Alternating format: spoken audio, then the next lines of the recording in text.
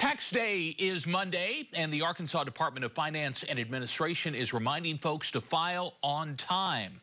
Thousands of Arkansans have yet to file their returns, at least as of today. Channel 7's Andrew Mobley and photojournalist Michael Gabbert reached out to DFA today to learn more. Andrew. If that April 15th deadline crept up on you, don't worry. The DFA says it's not too late to file before you risk facing penalties. Since state and federal filing opened January 29th, the DFA has processed over 1 million individual tax returns, out of which roughly 600,000 refunds have been issued. We've done about 1 million tax returns as of right now. If you look back to 2023, we did about 1.4 million. So if that math is correct, we still have about 400,000 people who are yet to file. Filing online remains the most popular way to file by a wide margin at www.atap.arkansas.gov. You can also check the status of your refund through the ATAP portal. The quickest way to get a refund is by filing online. If you send a hard copy into us, we're going to have to take that data, manually enter it into our system.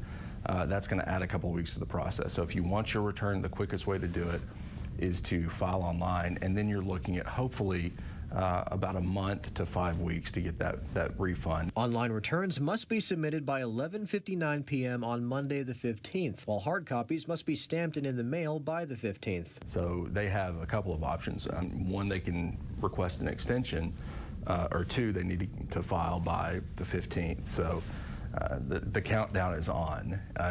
Tax, we know it's not people's favorite time of year, but the deadline is coming up. And for those of us who find tax filings a daunting process, the DFA has free resources online to guide you. If you make under a certain amount, there are quite a few free resources. If you work in certain sectors or public employees, there are free resources. So if you go to our website, dfa.arkansas.gov, we list those resources. Tax time is not necessarily fun, but they make it easy. They walk you through the process. They ask you the questions. They really do the work for you. You're just answering the questions and filling in the blanks. For those who don't file returns by Monday, a failure to file penalty of 5% of the tax owed will apply each month you're late, up to a maximum of 35%.